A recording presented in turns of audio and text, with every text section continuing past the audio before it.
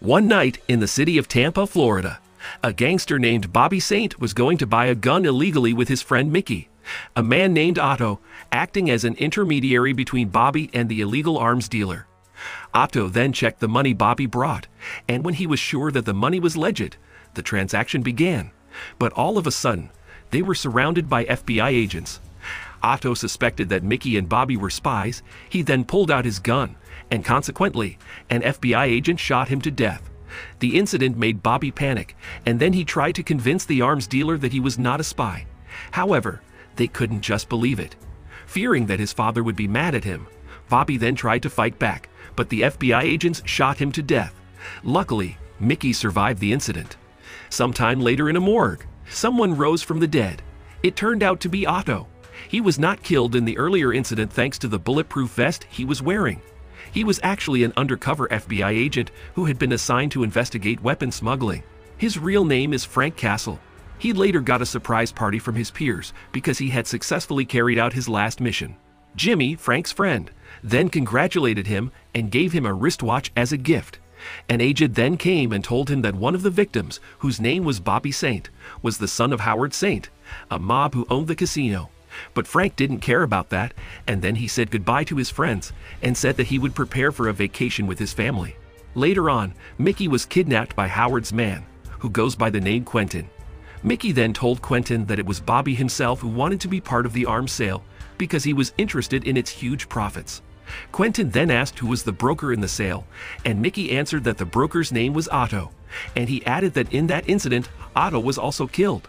A little while later, Howard arrived with his son John. Filled with anger because his son was killed, he then killed one of his men for failing to protect Bobby. The man was supposed to go wherever his son went. Howard then told Quentin to track down the person who was responsible for his son's death. The following day, Frank returned to his family home. After meeting his wife Maria, Frank persuaded his son, Will, for the umpteenth time to move to London. Frank promised him that this was the last time because his job was done.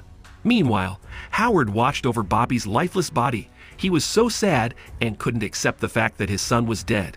Howard then asked Jimmy about Otto and his men, but Jimmy refused to tell him for his own safety. Jimmy then asked Howard to leave the matter to the police. Howard just fell silent and then walked away.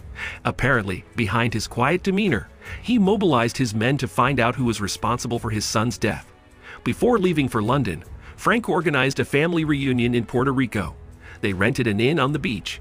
While walking on the beach, on the other side of the beach, they saw a man named Manuel who lived on a remote island nearby.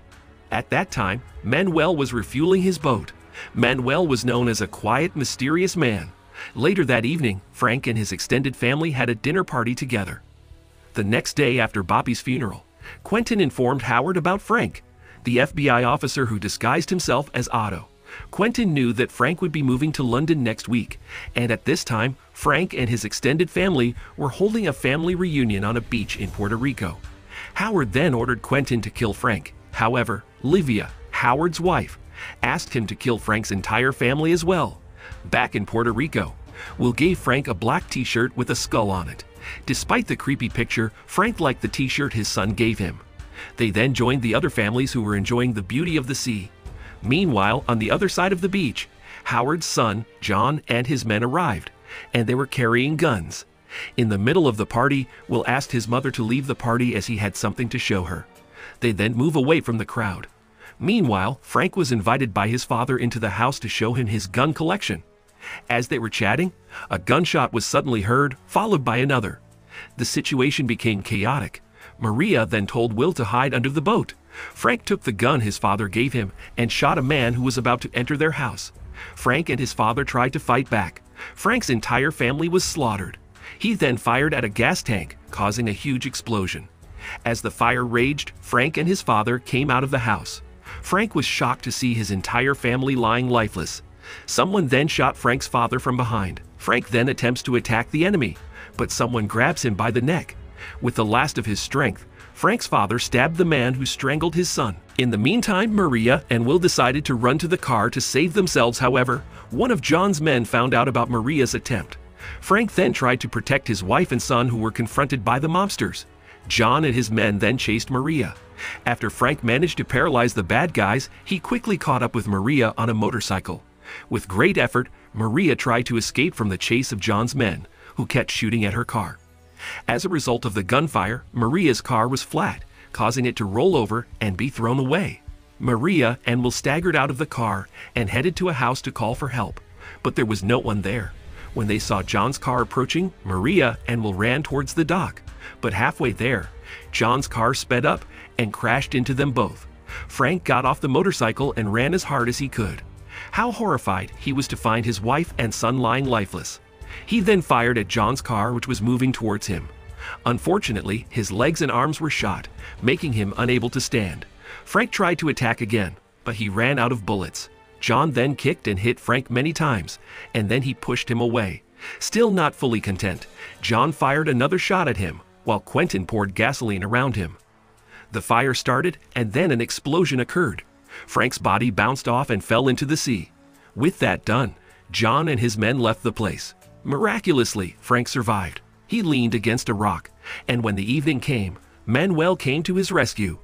Howard and his family toasted their success in achieving their revenge. Livia then invited Howard to dance, but Howard turned her down because he was busy, and then he told Quentin to accompany Livia to the dance floor while he discussed his business with his client. During the discussion, Howard's gaze couldn't escape from Livia and Quentin, who were looking quite intimate.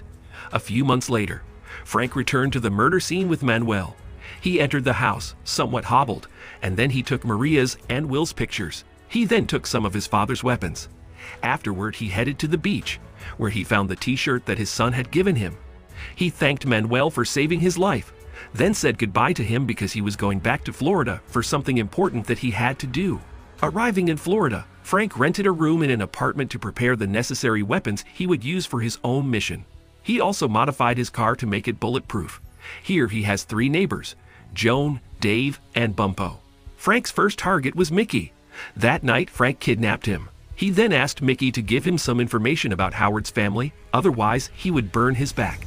The fearful Mickey finally told Frank about Howard's business with the Toro brothers, who were running the prostitution and casino businesses throughout the country. Howard helped the Toro brothers launder their illicit money. Mickey also told him about Howard's family habits, starting with Howard, his wife Livia, his son John, and Howard's right-hand man Quentin. In fact, Frank only wanted to scare Mickey, he didn't actually hurt him. After realizing that Frank was a good guy, Mickey offered to help him. Up until now, Mickey had been forced to work in Howard's house, and he was treated like a slave. He wanted to be free from him. Based on Mickey's information, Frank then spied on Howard and his family's activities. He photographed and recorded their habits. He then took a tombstone bearing his name and placed it on the golf course where Howard played his rounds. Later that day, he went to see his colleague in the police department, Jimmy. His colleagues were, of course, surprised to see him still alive. He expressed his disappointment with the police for not capturing a single person responsible for the deaths of his family. Jimmy then offered to take Frank to a safe place for witness protection, but he refused the offer. He himself will uphold justice in his own way. Frank then secretly went to Howard's bank, where the Toro brothers' money was deposited. He then forced the officers who were there to obey his orders. He then gave his suitcase to them to be filled with money, then opened the window of the building and ordered them to throw the remaining money from the top of the building. Everyone on the street then scrambled to take the money. Before leaving the bank, he killed them. The following day, the Toro brothers came to Howard. They were angry that the gambling money from their casino was being thrown away on the streets. The Toro brothers then held Howard accountable by asking for a guarantee, otherwise they would cut off their partnership with him. The other night, Dave and Bumpo tried to kick Joan's noisy boyfriend out of their apartment. Joan's boyfriend asked her to open the door, but she refused. Dave then threatened the guy, saying that he would report him to the police, but the guy attacked him instead. Frank then opened his door and asked him to leave, but instead he came at Frank with a knife. With one blow, Frank managed to make him helpless. Dave thanked Frank and added that no one had ever stood up for him. Shortly afterwards, Joan came out of her room and thanked Frank. Joan tried to get to know him, but Frank ignored her and left. One of those nights, Frank went to the movie theater where Livia used to go. He set up various tools so that he could get into Livia's car without getting caught. After successfully opening Livia's car, Frank found Livia's earring. By hacking the phone in Livia's car, Frank then called Quentin and told him to come to the Wyndham Hotel.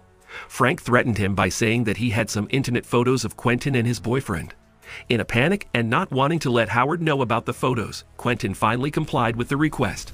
Afterwards, Frank drove to the Wyndham Hotel in Livia's car and deliberately parked the car in a no parking spot in order to get a ticket from the police. After making sure Quentin came to the Wyndham Hotel, Frank then returned with Livia's car and parked it in the same spot as before. Sometime later, Howard wondered why Quentin came late to his house. Mickey, who happened to be there, then intentionally mentioned that he had seen Quentin at the Wyndham Hotel. Howard then saw Quentin talking to Livia, and they looked very affectionate. Howard then asked if Quentin had just been to the Wyndham Hotel, but Quentin denied it. The next day, Frank had breakfast at the restaurant where Joan worked, and Bumpo and Dave were also there. A while later, a strange man with a guitar came into the restaurant. The man's name was Harry.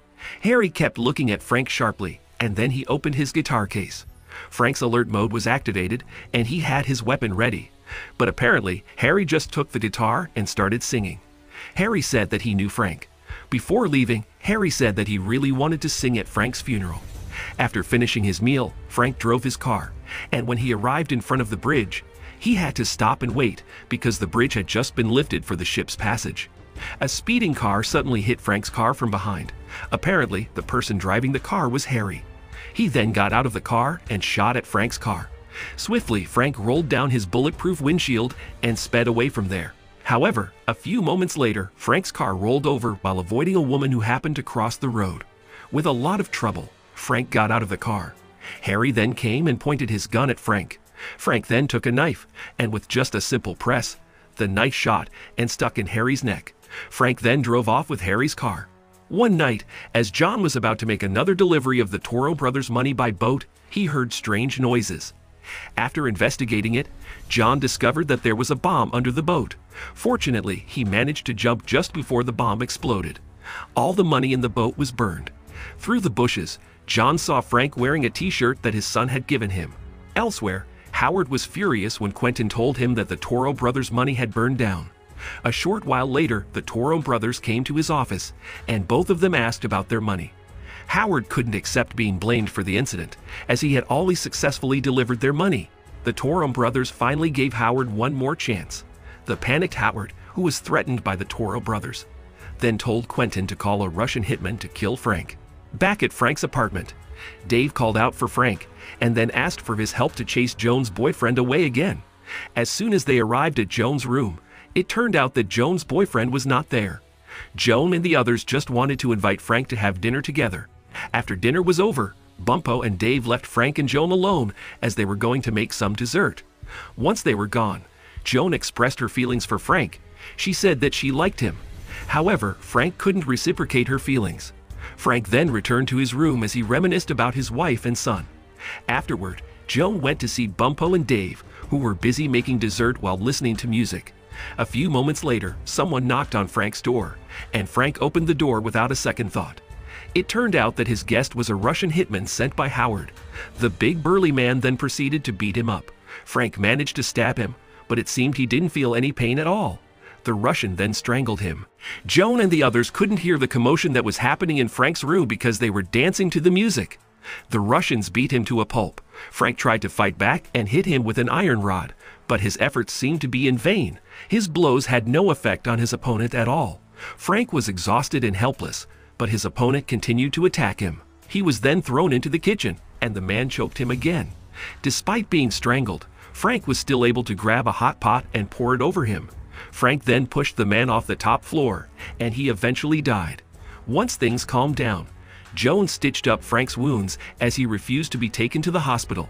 Sometime later, Dave saw John, Quentin, and his men enter the apartment. Dave then suggested taking Frank away, but there was no other way out of the apartment. Miraculously, there was a secret door in the apartment, and Dave accidentally managed to open it. After they finished stitching up Frank's wounds, they moved him into a secret room to hide. The room was only fit for Frank and Joan, so Dave and Bumpo had to face John and his men. Quentin asked Dave about Frank, and Dave replied that he didn't know about it. Quentin then took a pair of pliers from Frank's toolbox and asked again where Frank was. Dave's answer remained the same. Quentin then pulled out the piercings on Dave's face one by one until they were gone with the pliers. But Dave still persisted and said that he didn't know where Frank was. In the end, Quentin decided to walk away because he didn't get any information. Before leaving the apartment, John ordered one of his men to stand guard in front of the apartment. He then notified Howard and told him that Frank was still alive. Howard then ordered all his men to gather in a club. As soon as it was all safe, Frank came out of his hiding place. Bumpo told him that there was still one of John's men standing guard at the front. Frank then took a very large knife and stuck it in the man's head. Frank then saw how poor Dave's condition was. Frank asked why Dave was willing to suffer to protect him, and Dave replied that he already considered Frank part of his family, so whatever happened, he would protect Frank. Frank then asked Bumpo to take Dave to the hospital. Soon after, Frank prepared his weapons to continue his revenge. Joan tried to stop him because she thought it was dangerous. But Frank didn't care at all. He was ready to die.